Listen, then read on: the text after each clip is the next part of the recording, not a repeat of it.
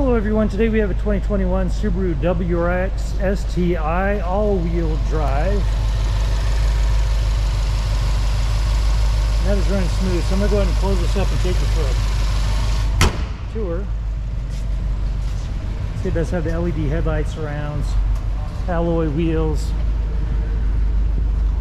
tint all the way around, air diffusers on the windows, and then you also have dual exhaust.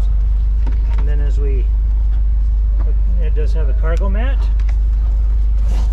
and a spare tire under there.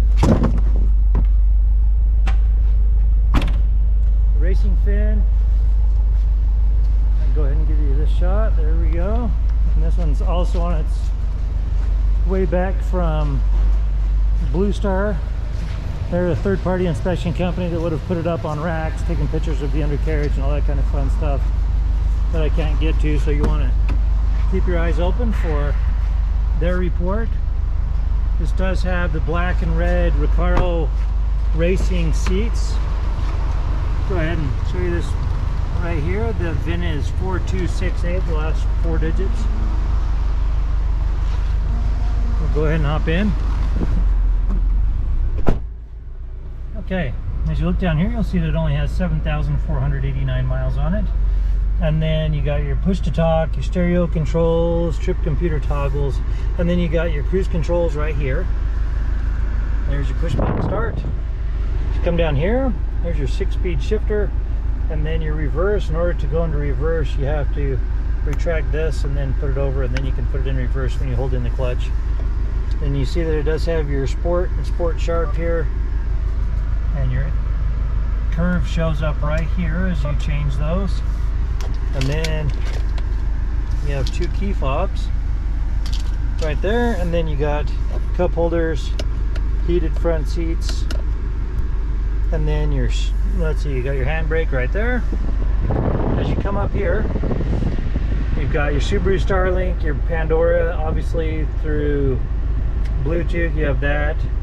Android Auto and Apple CarPlay, that's actually what I use for navigation and my daily driver. Go ahead and turn these down so you can hear me a little bit better. And then you're gonna have your radio, AM, FM, Sirius XM, and Bluetooth are your sources. There's your connection via Bluetooth. And then as you come up here, I'm gonna go ahead and pop it in reverse. There's your backup camera with your guides. There's your secondary gauge cluster, and then you've got a compass in your rear view mirror, and then your map reading lights. And that about wraps it up for the Subaru on the interior.